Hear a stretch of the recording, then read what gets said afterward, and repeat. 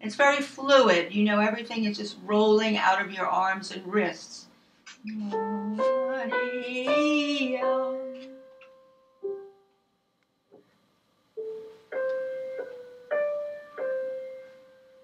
Good. Do the whole 2 phrases from the beginning. Yeah, that first note is a little punchy. Can you do it this way?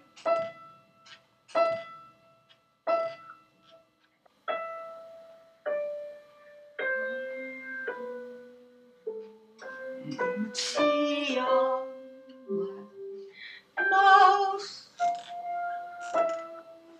Rolling down. Yeah, are you going to connect, let's see, from the first phrase, connect, don't lift your hand, connect to falling. Everything's connected right across. That doesn't mean you're not obeying the sense of phrasing in 2 measures at a time, because you take a new breath in yourself and you breathe into that G, but you don't lift your hand off it, the keyboard. But from this G to this G, how do I make this loud? I mean, more arm weight. Push, push, push, push, push.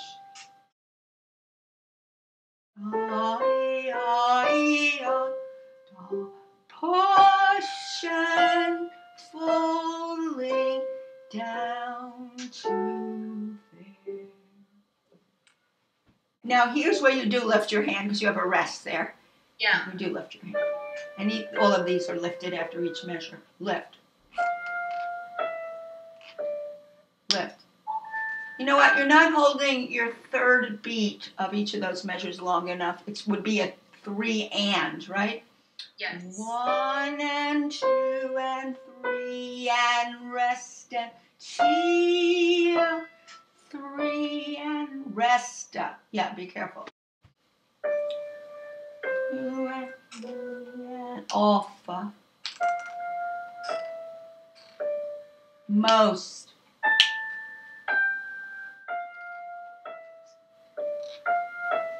Yeah, you want to avoid this though. The F is too loud because you're dragging this. 1, 4, 3, 5. It's a little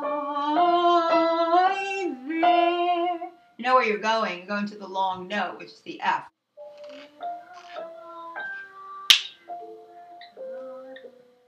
That's the idea. I give that a little bit more tone, because you're going to have to pull back and have something left when you come back to the theme on the next line.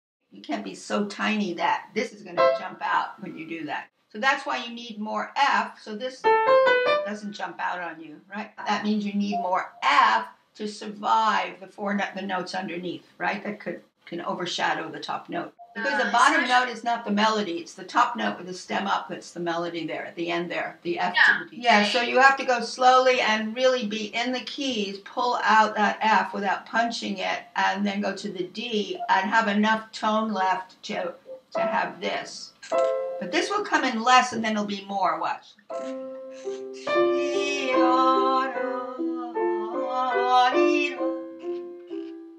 Most. Here we go again.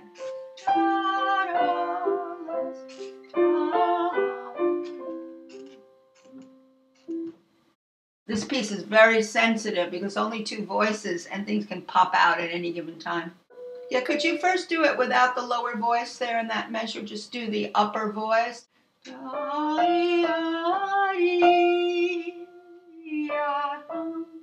that's what you want to hear in your head.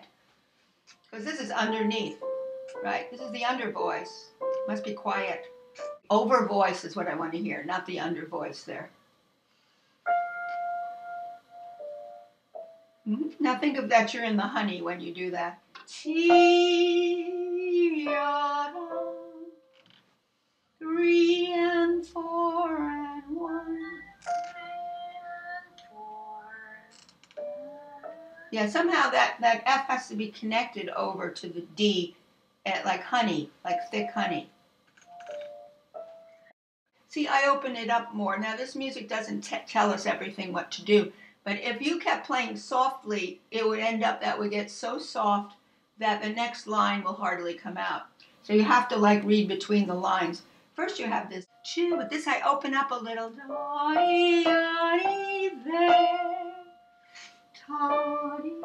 See, now I have tone again.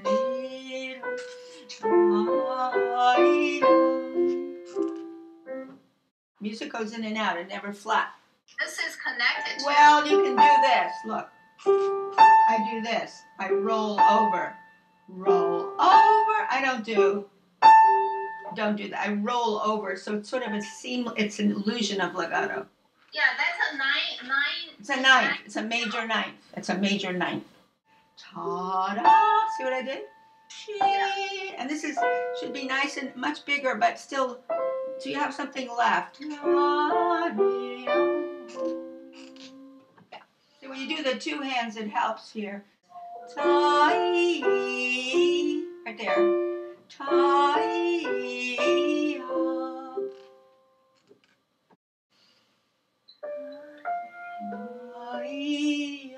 Right, music goes in and out. It's never flat. See, what I was saying in the video when you look at it later is when you have the same notes close to each other, they don't have to be right after, two Ds right next to each other, but they could be close to each other, like here. You have a D and then another D in that measure. And one of them has to be different than the other. They can't be the same. Otherwise, you get this. You haven't done anything vocal with that, a vocal model. Tia, tia, tia. It's a little loop. It's a little loop. Tia. I'm creating a little inflection. Tia. So the two Ds are different. You have two Ds there, right? Right. Each D. Second D is stronger. Yeah, I don't like to use the word stronger. I say a little bit of leaning, and less after that. But everything is wavy, though. This whole piece is very wavy, you notice? Look what I do.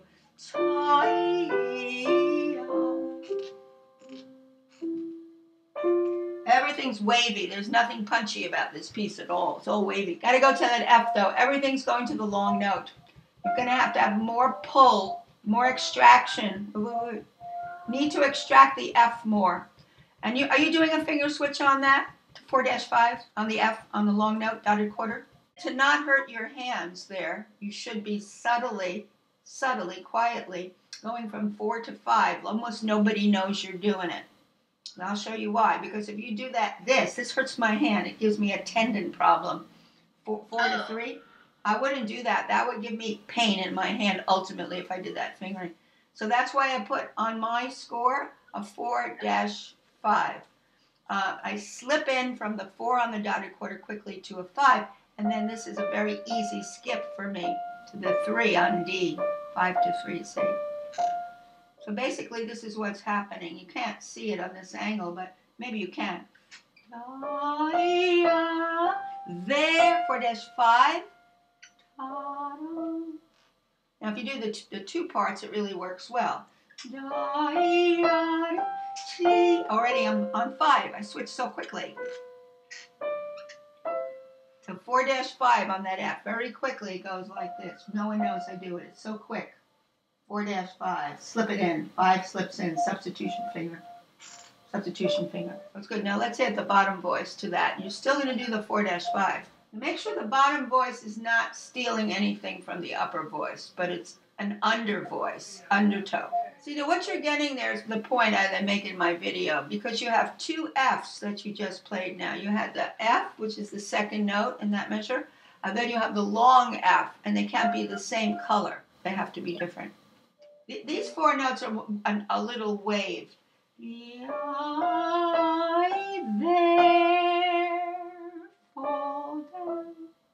The two voices.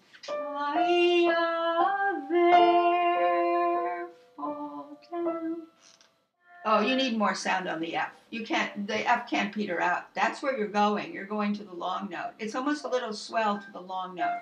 You have to have more tone there.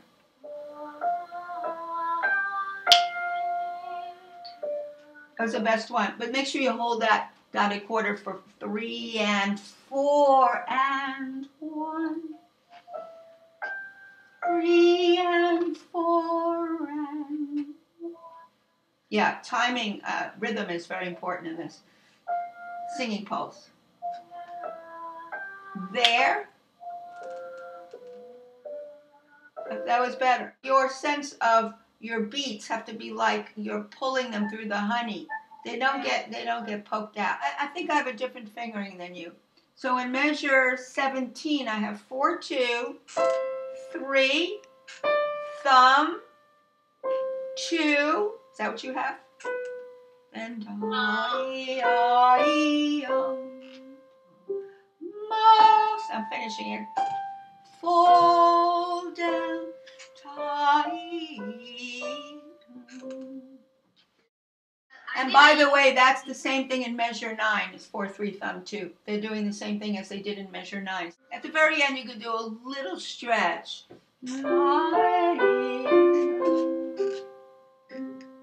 Little stretch. So we know it's the end of the piece. A little bit. This piece is lots of wrist motion. Well, it's lots of supple wrist. And you have to like channel the energy through that supple wrist. So if you freeze your wrist, you're going to get lots of pokey sounds. Of course, the left hand, wait till it feels better. Yeah, you can see what happens if you start hurting. You say, then I won't do it. So what are you doing here?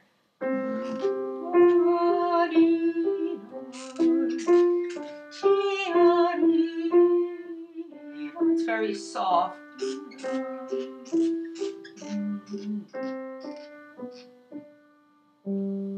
That's just like so light and so underneath what's upstairs, but it's still creating nice harmony. You're still hearing it weaving with the right hand nicely.